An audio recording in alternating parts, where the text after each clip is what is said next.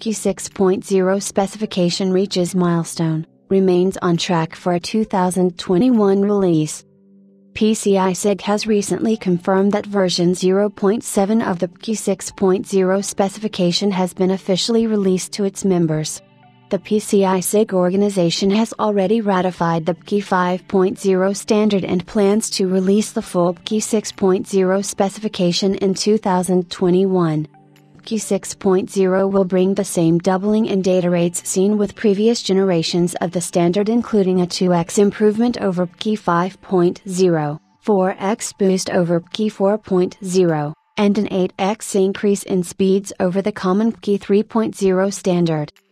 The organization has been speeding up its timeline for new versions of the PCIe specification, with PCIe 3.0 being released in 2010, followed by PCIe 4.0 in 2017, PCIe 5.0 in 2019, and with PCIe 6.0 expected in 2021.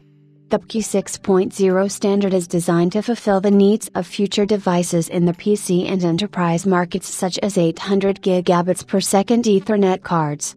The earliest we can expect to see PCIe 6.0 devices in the PC market would be 2023 or 2024, depending on requirements.